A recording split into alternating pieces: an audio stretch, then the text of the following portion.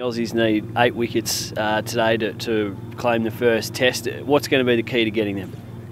I think discipline. I think we've seen on this wicket that it's not an easy wicket to get out on once you're in, but it's a bloody hard wicket to score runs on. So the runs seem to be out of the equation, but to take 8 wickets will be pretty attritional, I think, and we're going to have to be really disciplined throughout the day.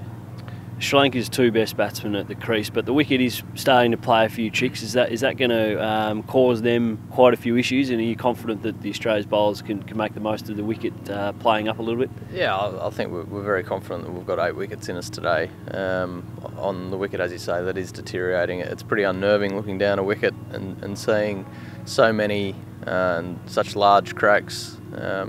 Often a bowler, it isn't the ball that rolls that gets the wicket. It might be just planting a little seed at the back of the head, and it might be the next ball or a few balls after that. So yeah, we're confident that we can get the job done and win a test match for Australia. Who are you tipping to be the destroyer for Australia today? Obviously there's a couple of quicks there that are in pretty good form. Peter Siddle bowling well, but Nathan Lyon's been in pretty good form this test match, and the wicket will offer him plenty as well.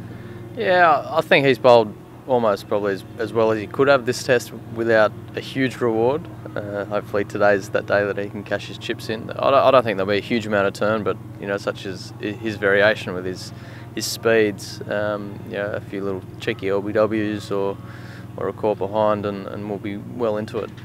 And just finally, your form yesterday, you looked in pretty good touch with David. It must be nice to get a good partnership together and really help build some confidence for you guys as a partnership leading into the rest of the series as well. Yeah, I think that opening partnership is almost the most important partnership of any innings. So to get the team off to a good start, as we did yesterday, is pretty rewarding. A little bit of a different situation that time probably played a factor in terms of setting up the innings for the guys in the middle order, so probably didn't look as good a job as it probably felt out in the middle. So we're pretty happy with ourselves. Good luck today. Thanks, Matt.